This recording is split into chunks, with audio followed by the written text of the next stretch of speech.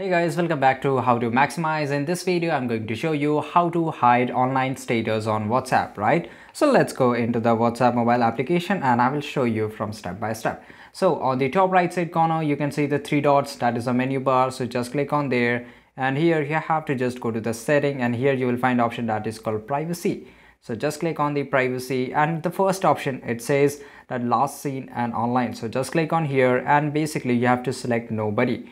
If it is selected everyone or my contacts, you have to select nobody, so nobody will able to see you that what's your last seen. And basically in the bottom you have to select this one, same as last seen. So basically after that you will not nobody will come to know you about your online status, right? And this is pretty easy guys. And there is one more thing, if you just want to hide your blue tick over the chats, you can just turn this off, right? And basically it will not show that when you read the messages, it will never turn into blue. So this is some extra information that I gave you. So this is it guys. If you found this video really interesting, make sure to like this video, subscribe channel, and see you guys in the next video. Thanks for watching.